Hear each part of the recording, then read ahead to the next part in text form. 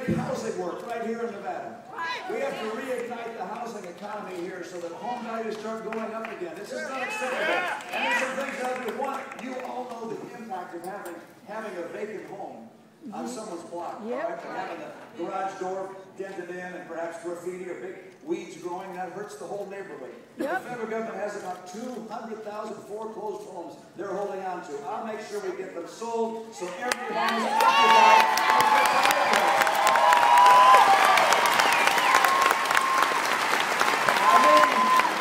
Maybe some of you have tried to get a mortgage lately. And if you have, you'll find out how hard it is to get a mortgage lately. And I'll tell you why, it's kind of a confusing thing, but they passed this law called Dodd-Frank, and in there they say,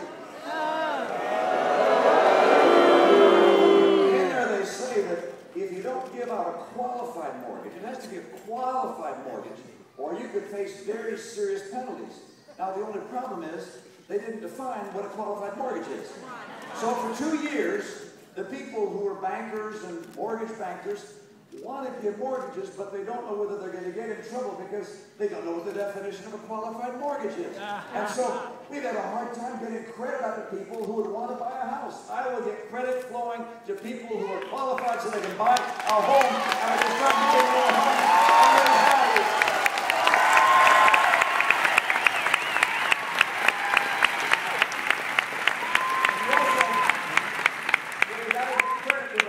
If you're going to see home prices come up again, and the other thing you have to do, you have to have people who are able to buy a home, who have a job, who have an income. And that's why my plan to get 12 million new jobs in America and take-home pay is the ultimate way to get home values up.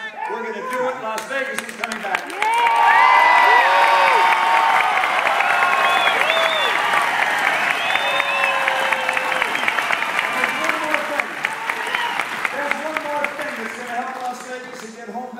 And get unemployment down here.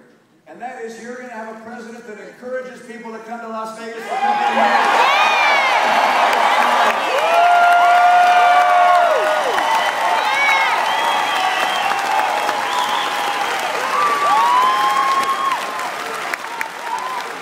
Guys, this is important. What we're talking about is important. It's important to 23 million people that don't have a job. It's important to those folks that are coming out of college that wonder whether they can find a job. This last spring, half the kids coming out of college couldn't find work or college-level work. This is the most prosperous nation in the history of the earth. How can that be?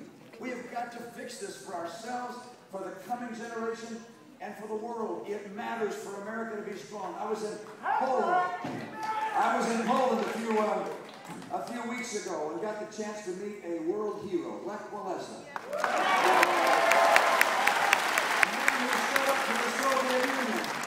And I came in and he looked at me, he said, you must be tired. You sit, I talk, you listen. And so I did. And then he said one thing time and again over about 15 minutes. He said, where's America's leadership? We need America to lead. America's the only superpower on the planet. We need leadership. We need leadership, American leadership around the world. We need to have a military so strong no one would ever think of taking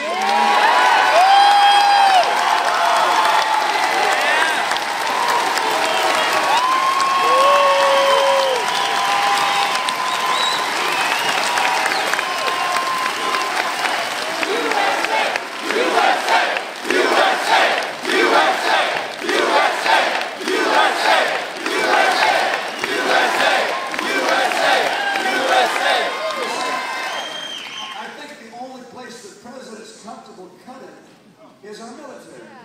This White House proposed a sequestration idea that's taking hundreds of billions of dollars out of our military. His own budget takes out more hundreds of millions of dollars out of our military. I will not cut our military. The world is not safe. We must have a strong military.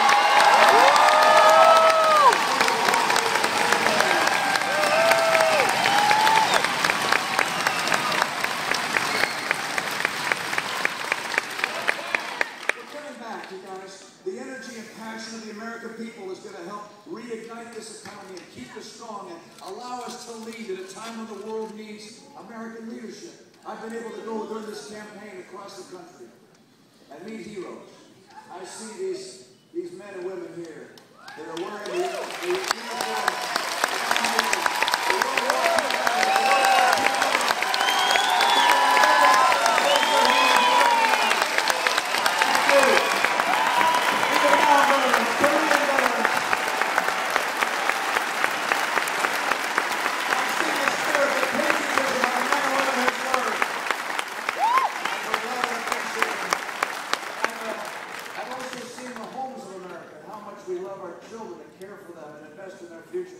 I've seen also the people who start businesses that employ themselves and one another. And I'm always amazed at the ways that people can do and how they start businesses and grow them. And sometimes the innovativeness just inspires me. Why? Debbie Summers, right here in Las Vegas. You probably don't know Debbie. She's in the furniture rental business. You know her. She's furniture rental. She rents furniture to conventions that come here and to nightclubs and so forth. I went to her warehouse. It looked to me like what she rents are black Naugahyde sofas and black coffee tables. And after President Obama said not to come here for company meetings, her business totally died. She was going to lose her business perhaps and lose the jobs of people who work there, but you know, she's creative and innovative.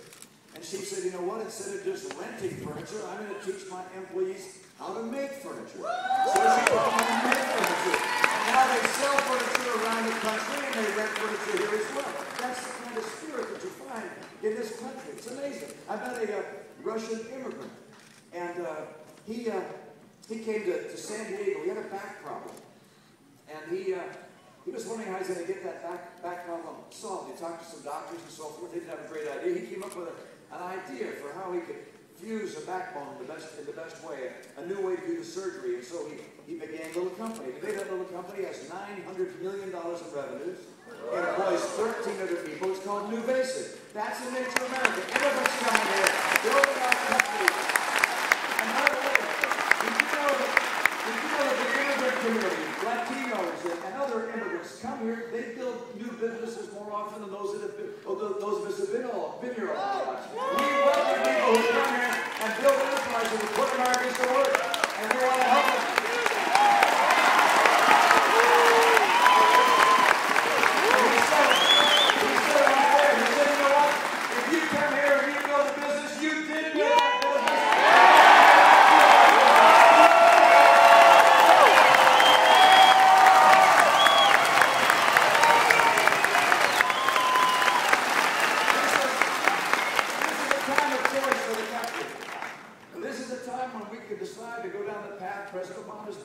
He said he wants to pool our resources and reallocate, all right?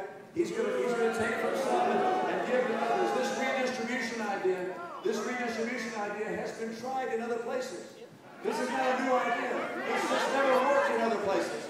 And it's certainly not going to work here. He wants a bigger and bigger government, trillion-dollar deficits. What that leads to is not more people coming out of poverty, it's putting more people into poverty. Government is there and must be there for people who need help, for disabled, for the elderly that need help, for those that can't care for themselves. Of course we will always be there. We're a compassionate people. But as someone has said, we don't measure compassion by how many people are on food stamps. We measure compassion by how many people can get off of food stamps.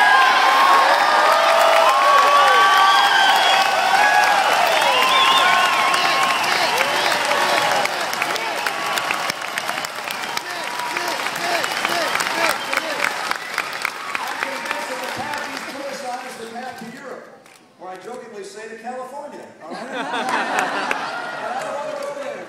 That's not working there. I don't want to come here.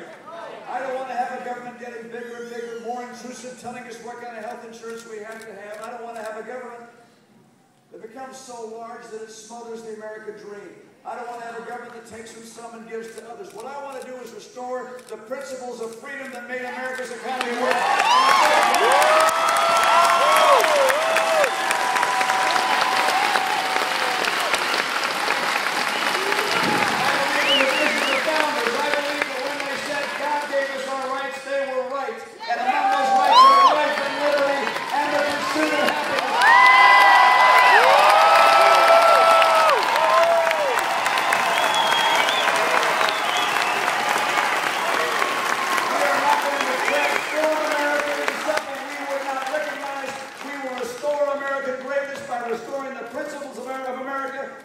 restore freedom, free opportunity for the American people to realize their dreams. That's what's going to bring us back. I want to create those 12 million jobs. I want to help every citizen of this country have a bright and prosperous future. I want your children to know the future will be better than the past. We're going to make it happen. I need you to get it.